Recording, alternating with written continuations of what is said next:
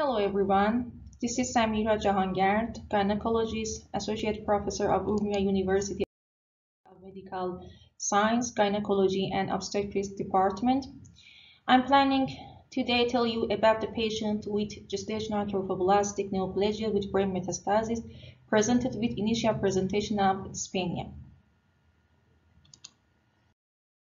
As you know, gestational trophoblastic disease (GTD) refers to a group of malignant or benign conditions. GTN, gestational trophoblastic neoplasia, is a term for malignant tumors that consist of various types of diseases such as invasive nodule choriocarcinoma, placenta-site trophoblastic tumors, and epithelial trophoblastic tumors. It is the most aggressive malignant tumor with an incidence of 0.18 per 100,000 women and 1 to 9 in 40,000 pregnancies between the ages of 50 and 49 years in the United States. The risk of brain metastasis in GTN is rare. It's approximately 2 or 3 cases per million with 11%. Based on International Federation of Gynecology and Obstetrics anatomic staging, patients with brain metastasis are classified as stage 4 and high risk. According to this staging system, stage 2, 3, and 4 are considered as high-risk GTN and are treated with multiple chemotherapy regimen. There were many types of chemotherapy regimen that were used in oncology department, but the most common regimen that we used in our oncology department is the macro regimen that consists of etoposide, methotrexate, actinomycin D, cyclophosphamide, and vincristine. In brain metastasis cases, an increase in intravenous methotrexate to 1 mg per square meters will help better drug permeation into blood-brain barrier. Our case was a 34-year-old woman, gravida 5, para 3, abortion 2, and her abortions were spontaneously, and he had 3 vaginal normal delivery. She was presented with vaginal bleeding, dyspnea, and moderate abdominal pain and menstrual delay of about 2 weeks.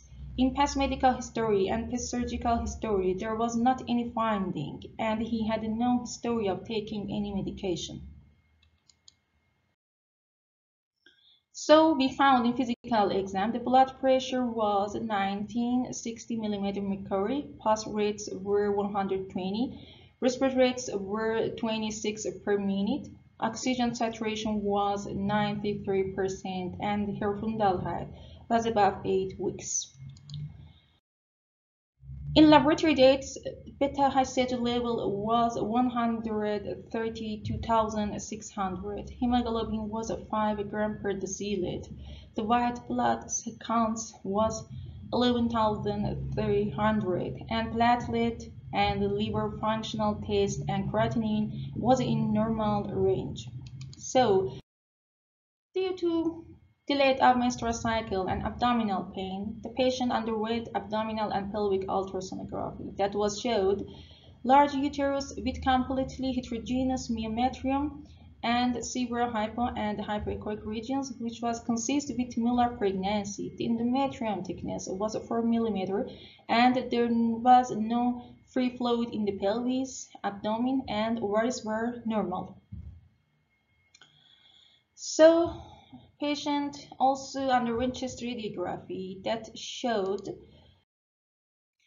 pleural effusion in left hemithorax. Due to this pleural effusion, chest tube was inserted, and also beta histology test was sent from pleural fluid that was showed 64,000 milliunits. Patient gave 3 units of Paxil and underwent dilatation and curettage.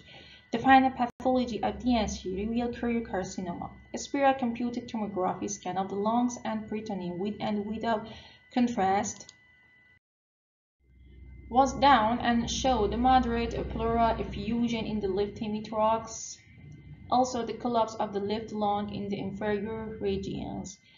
And as you see, there was no abnormality in the right lung, heart, and great vessels of the mediastinum. Finally, a round lesion with size of 68 in 50 mm was observed in the inferior lobe of the left lung, which was consistent with metastasis due to the patient's history of choriocarcinoma.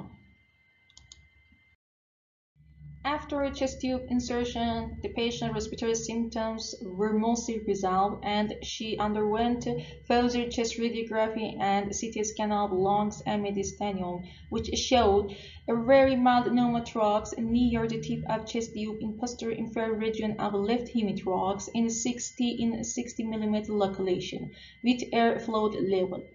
And the collapse consolidation also was seen in lower lobe of left lung.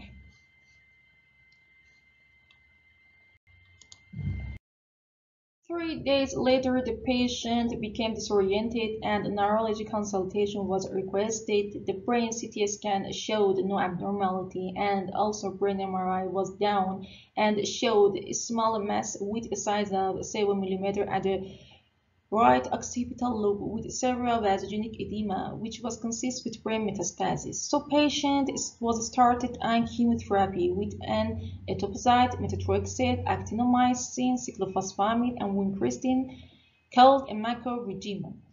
It included actinomycin D 0.5 mg IV bolus, etoposide 100 mg per square meter IV infusion, and methotrexate 1,000 mg per square meter IV infusion for the first day. It also included actinomycin, etoposide with same dosage, and leucovorin calcium 15 mg orally every 8 hours for 9 doses, starting 32 hours after the start of methotrexate for the second day. Finally, the 8th day consists of vincristine and cyclophosphamide.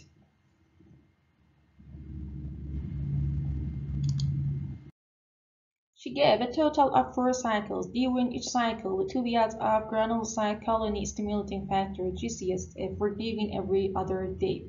Only during one of the cycles, the patient did not receive GCSF due to fever, impairment, and white blood cell counts. It was 30,000.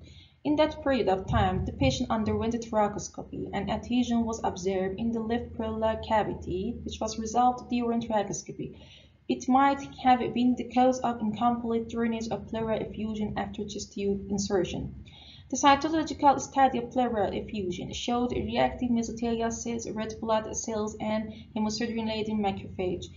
We also administered 2 grams of intravenous ceftriaxone every 12 hours and 900 mg of clindamycin every 8 hours for 2 weeks.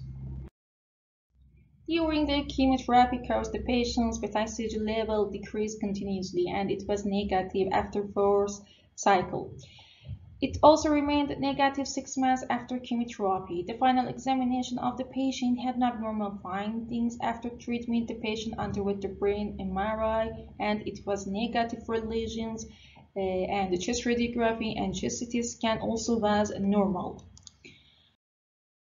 Choriocarcinoma is a highly malignant tumor that responds well to chemotherapy. The clinical presentation of choriocarcinoma is so atypical and varied in the majority of cases that making it difficult to diagnose at an earlier stage. Thus, patients usually presented in an advanced clinical stage.